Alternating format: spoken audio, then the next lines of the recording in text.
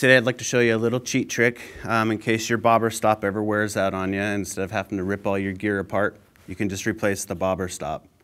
So the bobber stop runs on the main line, and that's what we're going to represent here with this purple line as the main line and this white cord as the new bobber stop. So simply, the bobber stop is a simple uni knot.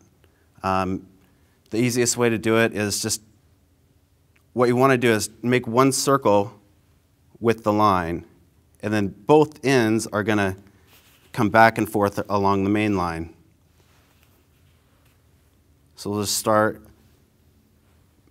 make the one loop, and then it's 6 wraps through the center and around the outside of your main line.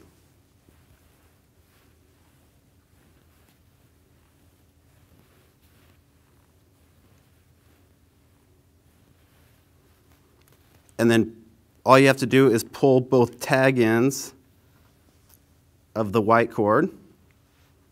This is a little heavy line, but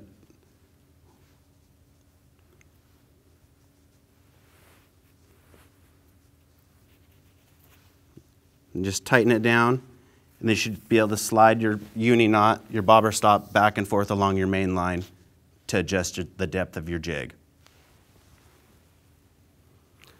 So if your bobber stop ever, when it starts to wear out, it'll fray. Sometimes they'll just totally come unraveled.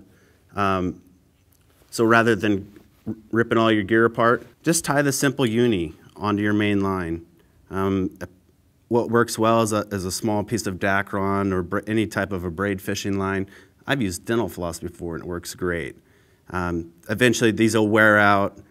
They won't hold. They'll just slide back and forth real easy. So like I said, rather than ripping everything apart, take the cheat and just tie a single uni.